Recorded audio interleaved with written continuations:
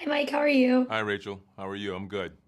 I'm doing great. To start, can I ask you a kind of actory question? Okay. I like actory So, questions. you're not a stranger to doing action sequences, but how does something like the Union sit in your body versus something like Luke Cage, where you have the gun in this and you're kind of doing the like stealth maneuvers hmm versus, just having the mentality of someone who's invincible? Well, yeah, I think that's a good question. I think being vulnerable and actually being able to be hurt is always a different feeling in your body as playing a character. The stakes are higher. You know, you just your body moves differently. You feel different about everything.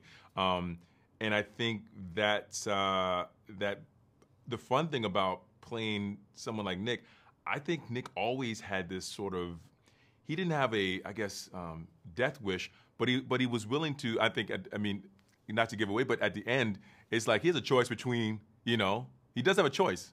He makes a Mhm. choice, and the choice is about like it's like do I want to live like this or is there an option like if I'm not living like this is it really worth it? And I think there are people who live their life that way, and I think that's the undercurrent of Nick's character.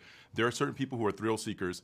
There are certain people who do things that are inherently dangerous and death defying at all times, but they rather do that than to live a normal life like other people and just avoid those things. So I sort of identified that with Nick, and that was sort of the crux of what he was doing the entire time. It's like he made a choice, and it was like either that or nothing. That was what he wanted. When how do you kind of prepare for the mentality of someone like that who is just constantly living on the edge and doesn't necessarily care about the Repercussions. repercussions of it? Yeah.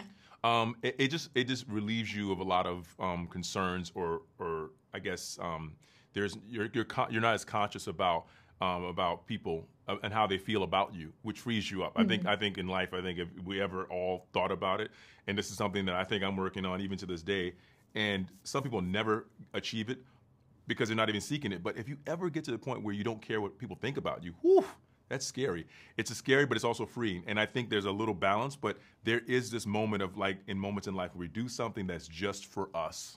Like we do Mhm. something that's just for us, and people are going to complain. But how long are they going to complain about it, right? I mean, they'll move on. How long are they going to be mad at you? They'll move on. And you did it, and it's like it's done. You wanted to do it, and there you go. That's how it is. And I think there's always this inherent society pressure of like, if you do that, people are going to judge you. Of course they're going to judge you. They're going to judge you anyway. So why don't you just do it anyway? Mhm. All right, you're going to do it anyway. Yeah. Then you did it, right? So it's like I think Nick is like, oh, all right, well they're going to hate me, probably hate me anyway. Oh, well, they'll get over it. You know what I mean? I love it. He's just like, yeah, who cares? Yeah, For my last question, I do have to ask, how cool does it feel when you are doing the thing where you're like, you have the gun and you're like down the hallway, kind of yeah. doing the like, let me check all of the check corners? checking the corners. Yeah, corner check. Tactical maneuvers. It's funny every time I do any tactical maneuvers. Anytime I'm playing a character, whether doesn't matter. Everybody, you always go through technical training. You always go through a certain amount of rehearsing prior to pre production, and everybody has a different way of doing everything. There are armed forces people in Europe that do certain things a certain way. They're Americans. Everyone checks rooms a different way. Everybody holds weapons a Mhm. different way. Everybody proceeds a different way. It's a signal sometimes, or universal. Sometimes they're not. So it's interesting that you have to sort of brush yourself up with the way they want to do it. But I enjoy it. It's fun. It's just a fun, expensive, very sophisticated cops and robbers that we always played as a kid. It's just what we do. You're just like, now we're doing it with a giant camera Giant pointing camera. at Ignore the giant camera and all the people behind the giant camera. Ignore all of that. it. Ignore craft services, Yes, ignore just that. like cops and Just robbers. playing cops and robbers.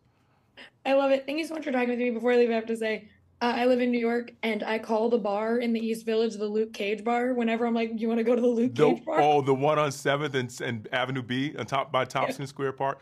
I have a Oh, I like, photo of that in my house in the East Coast. I love that. I've been. It's a dive bar. It's a really really good bar. I like that bar. It's a dive bar, but it's good. yeah, but yeah, thank you so much for talking Thank with me. I you. really appreciate it. All right. Have a great one.